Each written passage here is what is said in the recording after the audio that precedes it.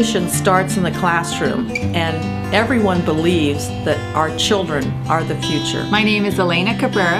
I'm the principal of White Rock Elementary School. We're a junior K-6 in Folsom Cordova School District in Rancho Cordova, California. I'm living my dream. I absolutely love being in education. I think that education actually has changed a lot.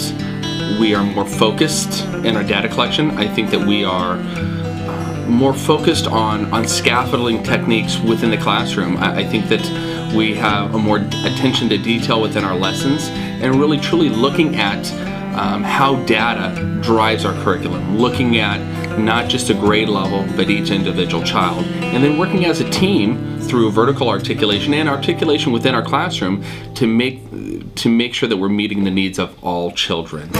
The schools in Folsom Cordova are dedicated to learning every day, and that is reflected in the test scores that the state has assigned through the API. It shows that progress is made and that we are exceeding the state standards for learning. There is community involvement, parent involvement. The schools are welcoming to parent engagement, parent involvement, and volunteers.